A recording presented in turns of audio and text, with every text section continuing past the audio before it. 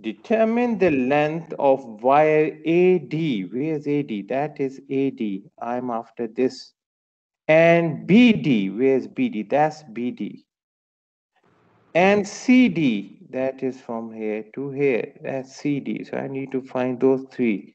The ring D, that's this here, is midway between A and B.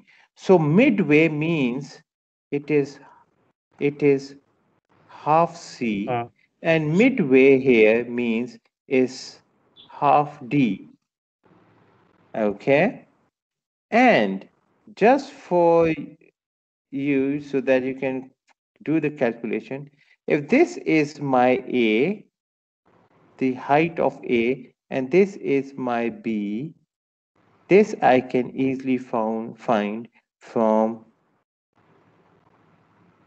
B minus C. B minus C, yes.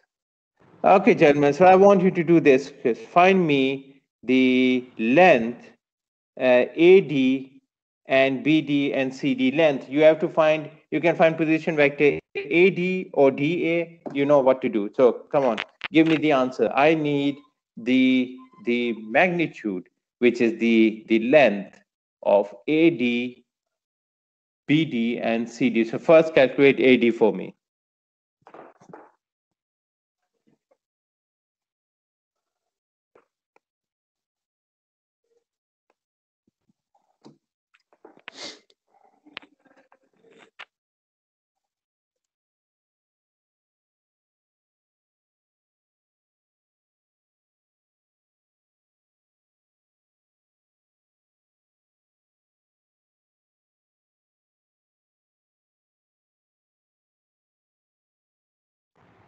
So it's 81.5.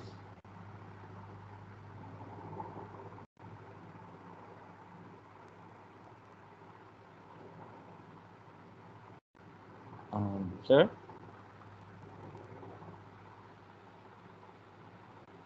So is it 1.5 kg or 1.5 1.5 Newton meter? meters. Meters. Newton meters. No, only meters. Because Only it's meters. Okay, so length. it's a Yep. distance. Okay. Yep. Okay, so what about CD? What is the magnitude, the distance, length of CD? Okay, like I'll calculate it right now.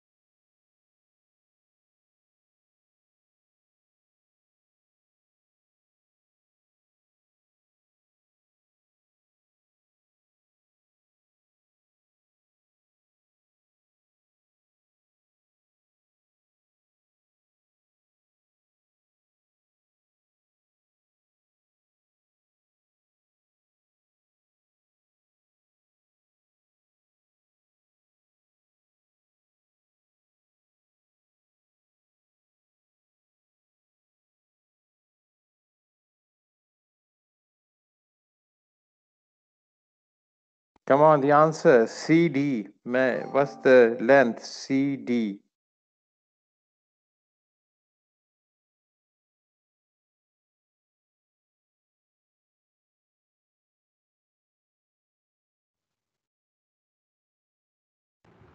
One 1.73 meters. 1.73 meters. Okay, so let us see if you're right. Okay, gentlemen, you can see the answers here. So it's pretty easy. Okay, so let us look at a slightly different way now. Look at this example. Now, why it says here, express force F. That's my force F here. That's the force F. So express force F in Cartesian vector form, which means in I plus minus j plus minus k in this form. Then determine its coordinate direction angles. So I have to find the angles also. Okay, so I've got the magnitude. I know the distance given, the angle, everything. I can find the position vector A, B. Can I? Can I find the position vector A, B, knowing that I've got A, I've got B, I know C, and I know the angle. So from C, I can find this distance and this distance.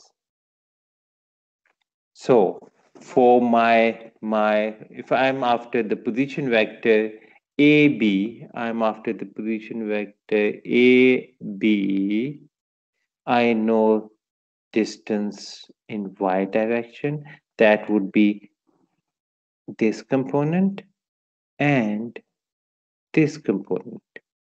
That is my y distance. My x distance is already given here, that's b. And my height comes from here. So I can find the position vector AB. I can find position vector AB. You have to be careful with the sign. If it's AB, then my x component is, sorry, my z component is downward, so that's minus. My x component is positive because it's going in this direction, and my y component is also going in positive direction. So the only negative sign will be of the z. So I can find position vector AB. I can find position vector AB. I can then find magnitude. I can then find my unit vector AB. Same unit vector used when multiplied, when used with F, gives me this. I won't go and solve this. I won't ask you to solve it. It's pretty straightforward. So I'll move on. Is this clear to everyone? Yes, sir. Yes, sir. Okay. So the working is here for you. You can have really once you've got this, you know how to find your alpha beta gamma. This is done in a different way. So you can find this is done in a different way. If I ask you to ignore this, what you can do is you have found the unit vector UAB from the unit vector, and you have also calculated AB magnitude. So find your alpha angle for AB unit vector and also beta for AB unit vector. So that would be exactly the same for your force vector. Okay. So that's pretty straightforward. So let's move on.